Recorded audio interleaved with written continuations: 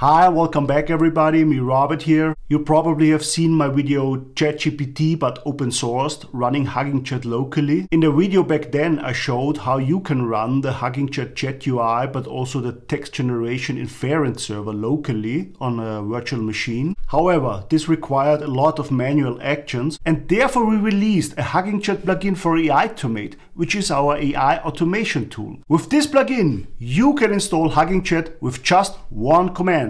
I will show you everything in this video. How you can run the chat UI, but optionally also the inference server and the large language models. You will learn how your Hugging Face credentials get preserved and reapplied if you reinstall the chat UI. But you also will see how the prerequisites like a MongoDB can be installed with one command as well. So if you like this content, please consider giving a like and subscribe. Now without further ado, let's get to it!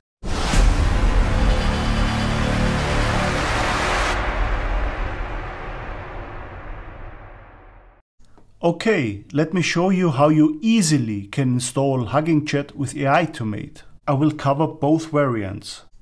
Variant 1, running HuggingChat with a remote inference endpoint from Hugging Face. And variant 2, running HuggingChat with a local text generation inference server. If you're not familiar with HuggingChat yet, please check out my video ChatGPT but open sourced, running HuggingChat locally. And if you're not familiar with aitom8, please check out my video AI automation with aitom8. If you also want to run a local text generation inference server, then GPU devices are required. In this case, you want also to check out my last video about NVIDIA CUDA installation. HuggingChat requires MongoDB as a database. So if you want to run MongoDB locally as well, you simply can type aitom8 mongo install and then you hit enter. And then you type aitom8 mongo and start. And then you hit enter again. This runs a MongoDB database with Docker. We clear the terminal again. Now let's install HuggingChat. The HuggingChat installation is controlled by the HuggingChat aitom8 plugin. This plugin comes as a directory named HuggingChat that you simply copy into the aitom8 plugins directory. It contains a .env file and several scripts. The HuggingChat installation is controlled by the .env file. Here you find the Git repository from which the chat UI gets cloned. Optionally, you can define an environment manager here. So for example, if you want to run the chat UI in a Conda virtual environment, you can type Conda here.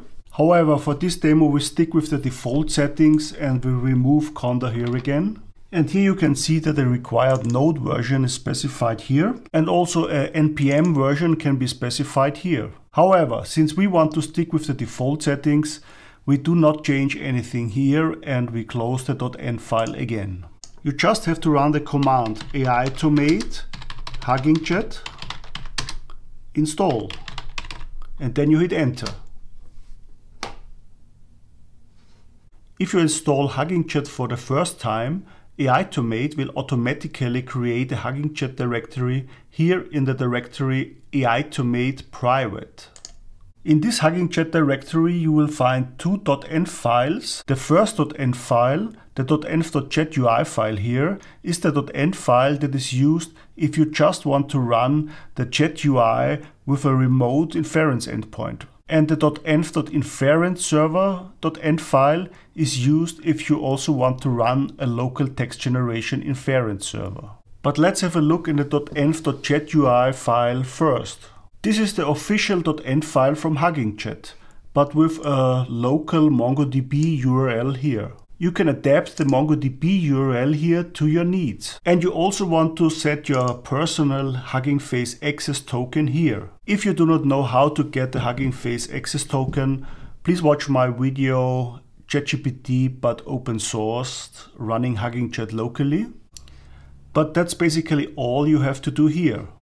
Optionally, if you like to customize the chat UI, you can scroll down to the end of this file and make some changes here. Please note that these files that are located here in the aitom8 private directory are not overwritten if you install HuggingChat again. Instead, they will always be reapplied to the HuggingChat directory if you reinstall HuggingChat. You can customize all these directories in the .env file, which is located in the root directory of aitom8.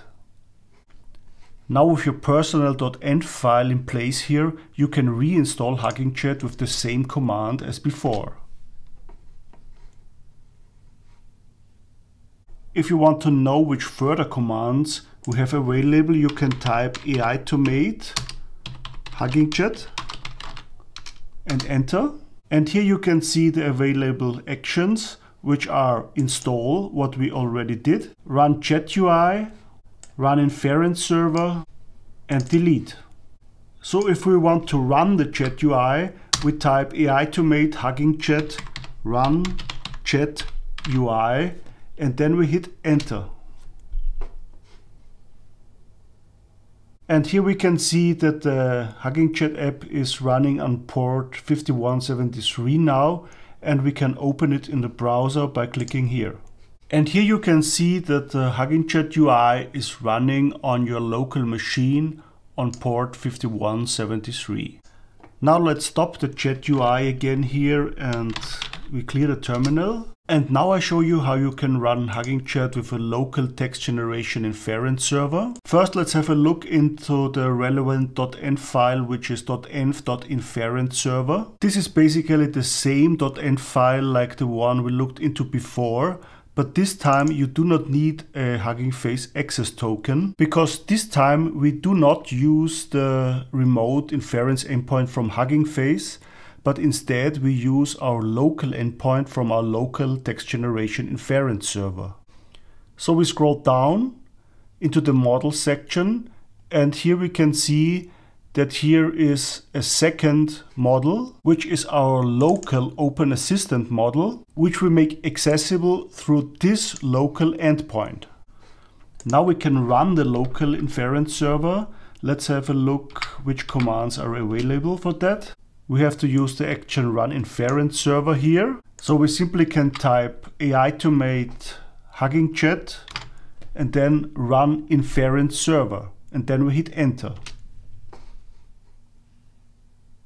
The download of the model takes a little while, so I stop the video here and I will be back when it's finished. So I'm back again, and we can see that the server has started successfully. Now I split the terminal window here. Now I can run the chat UI again, but this time I add the parameter --env-inference-server, and then I hit enter.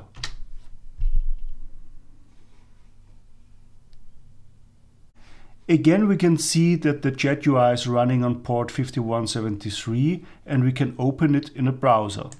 Here we now can switch to our local model. And at the prompt, we can talk to our local model through our local inference endpoint. That's all for today. If you like this content, please click the like button, the subscribe button, and also the notification bell below. Thank you for watching.